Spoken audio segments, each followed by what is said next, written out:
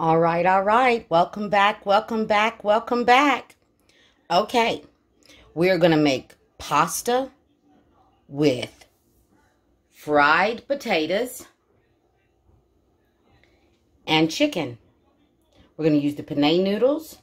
We're going to use onion salt. Well, onion powder. I always call it onion salt. Onion powder, but it doesn't matter. Onion salt, onion powder.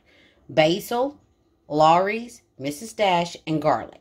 And then we're going to cut up this chicken.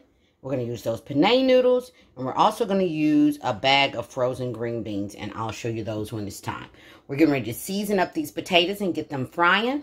And I'll be right back and show you what we're going to do next. Okay? Hold on.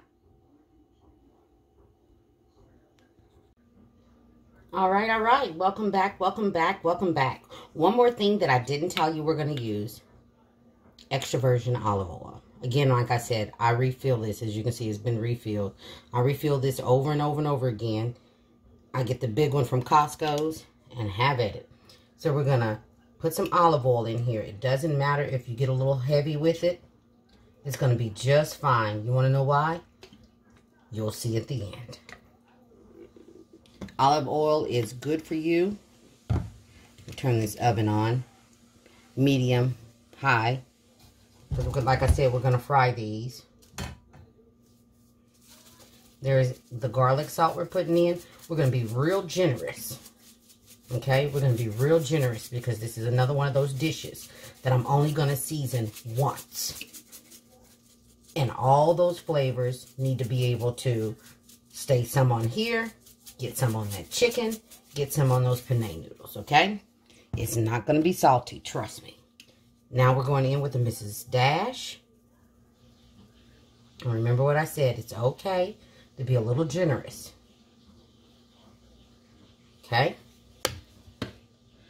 Now we're going to use some Lawry's. And then again, like I said before, when it comes to seasoning your dishes, whatever the dish is, make sure and be mindful of using things that you and your family will use. The onion powder. If your family doesn't like Lawry's, don't use it. Again, I tell you again, Mrs. Dash is the only seasoning that you need to make sure that you use. And everything else, you'll be just fine. This is the basil. You don't have to use anything but Mrs. Dash if that's all you got. Use what you have. Use what you know. Okay? All right? So now, I got to get something.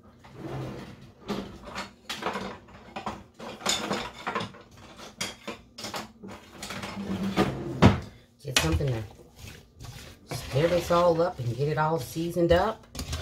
And then after I do that, we're going to let these fry up for a little bit. So I'm just making sure that I get olive oil and those seasonings on all of these potatoes. That's what I'm doing right now. Yes, that looks like a lot of olive oil. Okay? But again, I say it's really not. Can you see that? Okay? It's really not because that's going to be our juice for this whole dish. Okay? Sometimes you'll need to add a little bit more. That's fine. Add a little bit more, okay? So we're going to fry these up, and then I'll be back, okay? All right, we are back. Now, here's the fried potatoes. Now, this is probably maybe, I think about 8 potatoes that was cut up, diced up, and put into this pan. We put the seasoning in there. Now, the chicken, these are just simply chicken tenders that I boiled with no seasoning at all, which is why we seasoned this quite generously. So this is probably 8 chicken tenders. We're going to put that in there. These are done. They were boiled alone, no seasoning, no nothing. Then we're going to put in something else. Penne noodles. I made these yesterday to go with another dish. We're going to put some of these in here. Penne noodles, make them according to whatever the package tells you, which is boil them for like, what, maybe 8 to 12 minutes, something like that. So we're going to put some of these in here. Not all of them, just some of them. And this is one of those dishes you can always add back. You can add some more. If you want some more in there, you can add some more.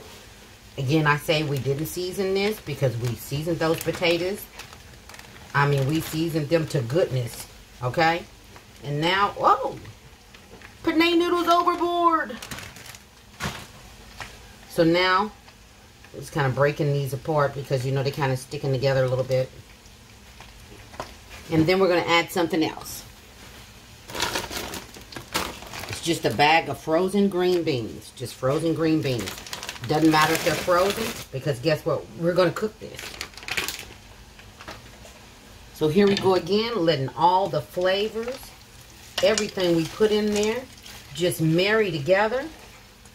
And that's what's happening. We're just going to let this cook. I'm going to stir all of this up. And this is one of those times where I said if you need a little bit more olive oil because we put all this stuff in here, we're absolutely going to add a little bit more. You can't over olive oil this. Okay? And as you can see, the bottle was full when we started. See how much is in there now? Can you see that? There we go. See? You're going to use quite a bit of olive oil. And olive oil is not going to hurt you. This is not cooking grease. So it's not going to hurt you. It's going to be all right. So I'm going to just stir this all up. Let these flavors marry. This is going to cook for about 10 more minutes. And it'll be done. So I'm going to let it cook. And we're going to come back. I'm going to plate it up for you. Let it see what it looks like. So guess what? She'll be back. All right, welcome back, welcome back. Here is the final result. That is our penne noodles, our fried potatoes, green beans, and chicken. There you go. Check that out. Don't you want a plate? I know I do. Wish you could smell it. It is so good, so delicious, simple to make. Things made easy with Gigi. See you next time. Bye-bye.